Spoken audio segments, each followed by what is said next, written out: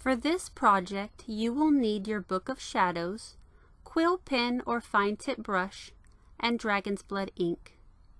You may draw guidelines first to make sure everything is lined up. On this page, we will copy down the 13 goals of witchcraft. These are goals every witch should strive to achieve in their everyday life. The Goals of Witchcraft are a modern invention. The original version was written by Scott Cunningham and first appeared in his book, Wicca for the Solitary Practitioner, published in 1988.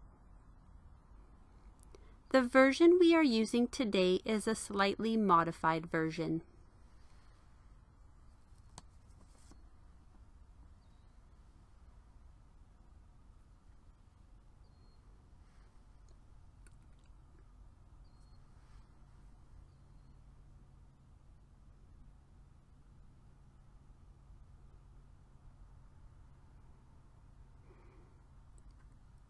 The first goal of witchcraft is know thyself.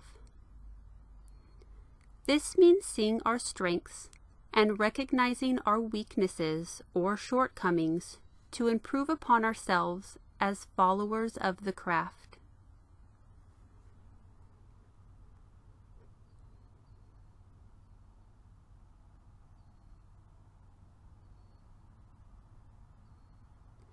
Know thy craft is the second goal.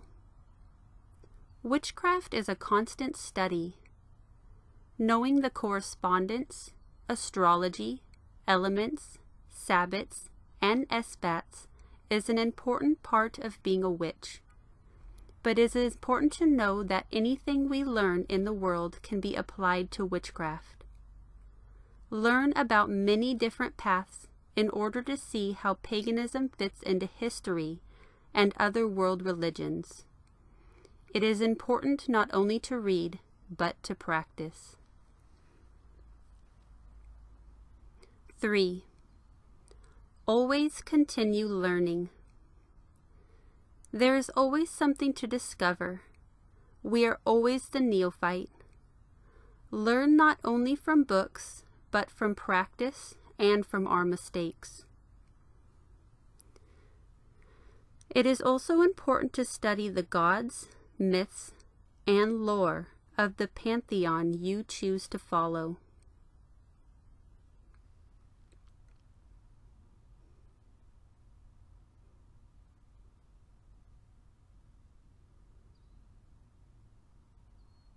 Four, apply knowledge with wisdom. Before we act, we must think on the reason for our actions and the consequences of those actions. All energy we send out comes back to us. If we send out positivity, that is what we will receive. If we send out curses, we must be ready for the returning energy. Positive energy returns threefold. Negative energy returns ninefold.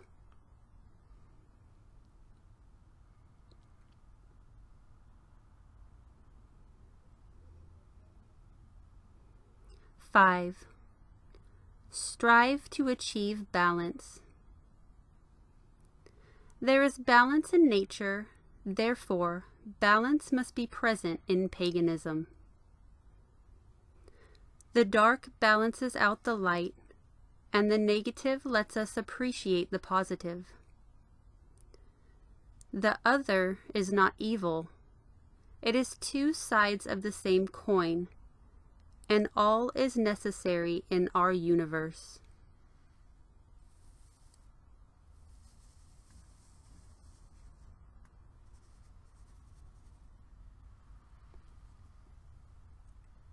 Six, keep your thoughts, words, and deeds healthy, honest, and productive.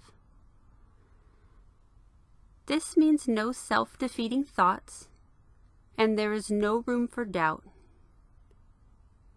Worry and doubt in spell work only pulls the energy back, and nothing gets accomplished.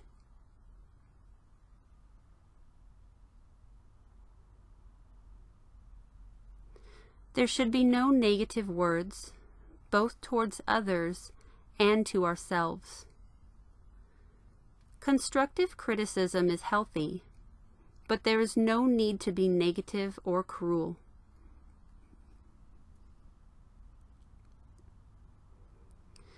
And we should always keep our deeds productive. We work to improve ourselves and the world around us, even if it is in a small way. And remember to never lose sight of your goals. This is a philosophy and a way of life. We don't dabble or play at our craft.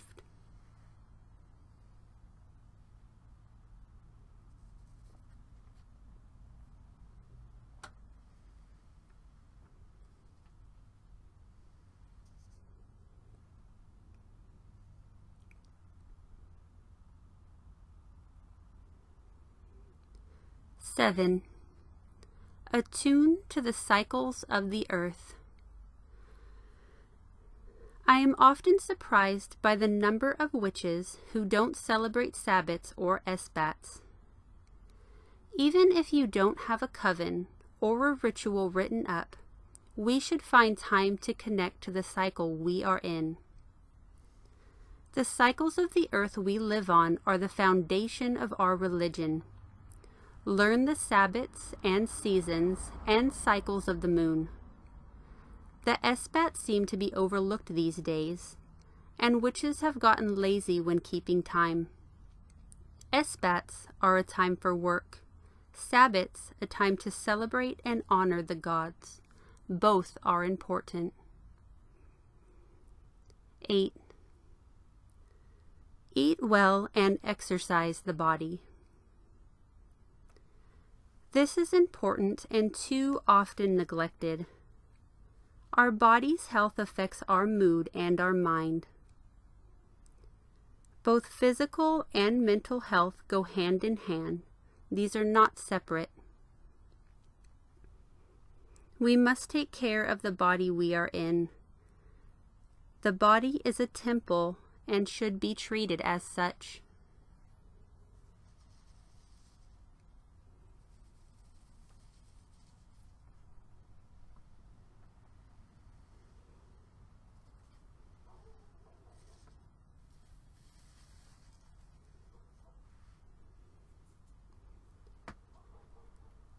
Nine. Meditate and visualize. We meditate to clear and calm our mind.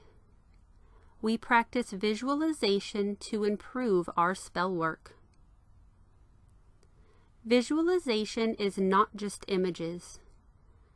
This also includes smell, taste, sound, and feeling.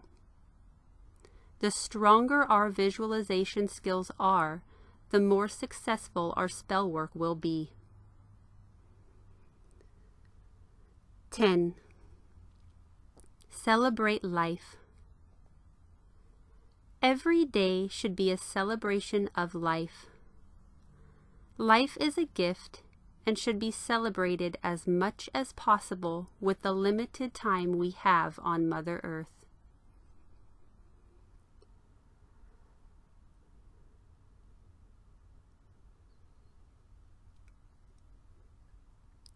11.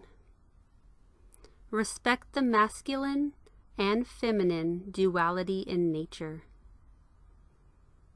Day and night, summer and winter, ebb and flow, male and female, God and goddess. In both Western Hermeticism and Eastern thought, both are two necessary halves that make a whole. There are traditions that worship or recognize only the goddess and female aspect.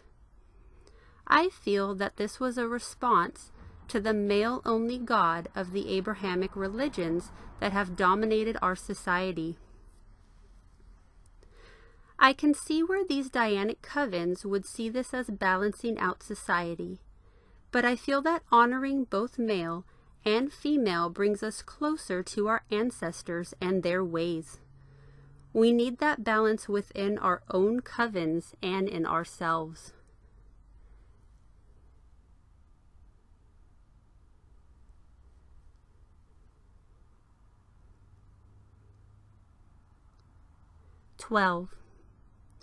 Honor and respect all life. This includes plants, animals, and all other life on the earth we share. Even the food we consume should be taken with thanks and respect paid to the life that was given up to feed us.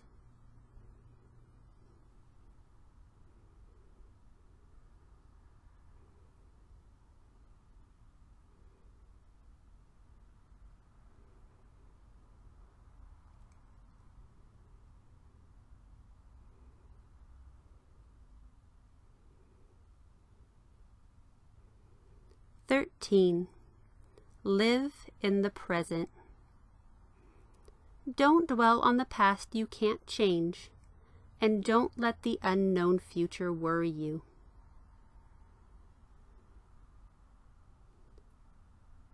As witches, we need to get back to structure in our practice.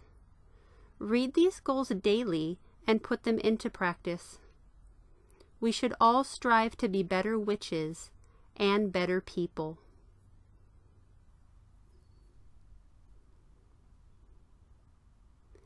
Thank you for watching.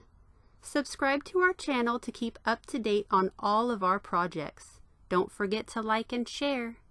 Blessed be.